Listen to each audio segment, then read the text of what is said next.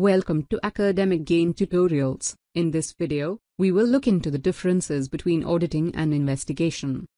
In general, auditing is conducted to verify the extent of truthfulness and fairness of the financial records of an entity, but investigation is performed to prove a certain fact. The scope of the auditing is based on the standards on auditing, but the scope of the investigation rests on the terms of engagement. So, let's look into the basic differences between auditing and investigation in a tabular form.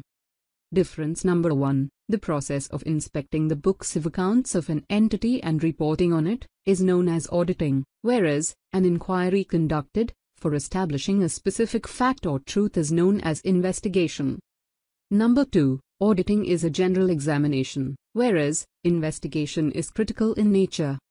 Number 3. The evidence obtained from audit process are persuasive. Conversely, the nature of evidence obtained from investigation process is conclusive.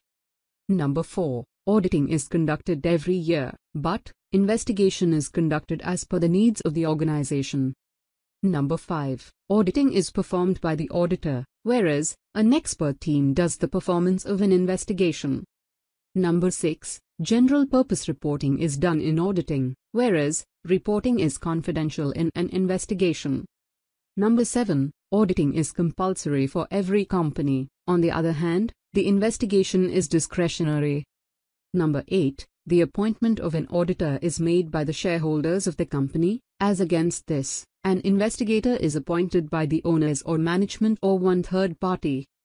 And difference number 9. The scope of auditing is general, which attempts to give an opinion on the financial statement of the company. On the contrary, the scope of the investigation is limited as it attempts to answer only those questions that are asked in the engagement letter,